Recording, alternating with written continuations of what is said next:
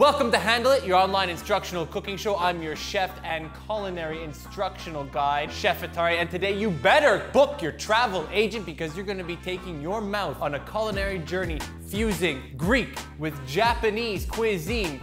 Today, we're gonna be making the souvlaki sushi.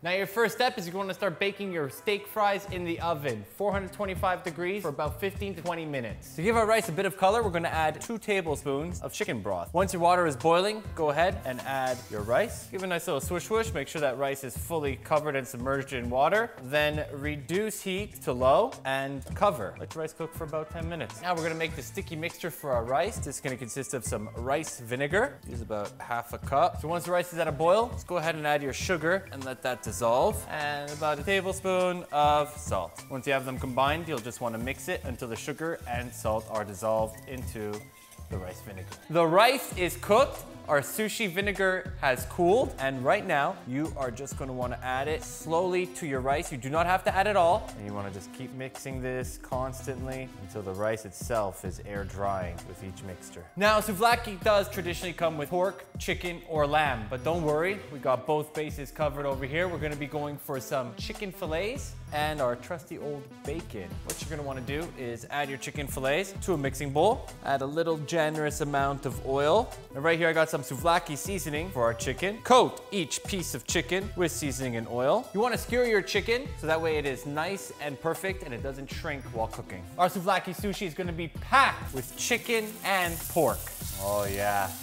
And this is the moment you've all been waiting for, baby. If you haven't smashed that like button for souvlaki, smash that like button for the bacon. Now you tell me, are you the guy who likes to have a chicken souvlaki or pork souvlaki? Let me know in the comment because that's really important to me.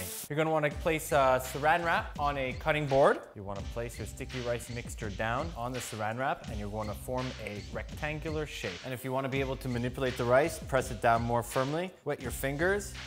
Exactly. Wetting your fingers will stop the rice from sticking to you, giving you better manipulation. Now, you'll want to put your split open pita over the rice. Place a thin layer of chicken. I'd like to go with the lettuce, hugging the chicken. Now, we can go and place strips of bacon, our nice steak fries, just like so, and some Feta spears. And to complete the flavor, some onion slivers. Now, to complete the roll, lift your saran wrap and tuck at the same time, nice and firm, getting the ingredients tucked under, and pull with the saran wrap as you roll, compressing all at the same time. And you'll notice I'm keeping it in the saran wrap because we're not done. We're going to want to put it in the fridge so that way it could solidify better and hold better together. So the souvlaki is known for its signature sauce, tzatziki, and sushi is known for wasabi, a burn your nostril type of experience. Combining the two together, surprisingly, brings a very cool and relaxing sensation. And there you go, ladies and gentlemen, a match made in culinary heaven. Souvlaki and sushi combined, making souvlaki sushi. It's like, say souvlaki sushi 5 times in a row real fast. Souvlaki sushi, souvlaki sushi, souvlaki sushi, souvlaki